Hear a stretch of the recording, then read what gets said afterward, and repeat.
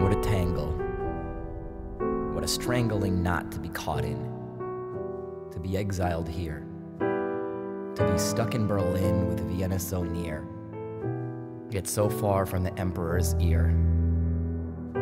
What a strange and impossible sum. To be old while to still be so young. To have sung before speaking a word. To be heard, to be hailed, then to fail, to be done. To love but to be so naive. To trust and to be so deceived.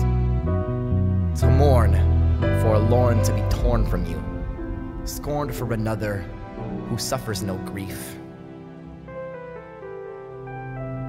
To curse God seeking lightning, and to still be ignored. To hide in this room now too rich to afford. To hear armies of creditors bang at the door, always yelling for more, and to have nothing to sell that could help, except for the Steinway that sits in the corner.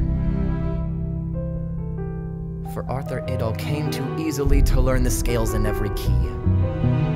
To play the etudes and the suites, the nocturnes and the fantasy, to master the sonatas, minuets, and symphonies. To seek the truth in fits and starts, to strike the middle F like it's an arrow through the heart, to wing the right hand like a dove, the peaceful flutter of a dove, and with the left a violent shove. The moment's will demand a shove. To needle gently yet relentlessly a steady foot upon the pedal, and to clench the iron fist inside the velvet glove, to learn to whisper and to scream. The whisper justifies the scream. To let each yearning finger breathe. No, nothing lives unless it breathes. To burn, to worship, to mislead, to pose a question with the pinky on a key. To flee, to fight, to bleed, to float in air, nothing solid underneath. To wrap those heavy knuckles on the gate to heaven till there's nothing to achieve but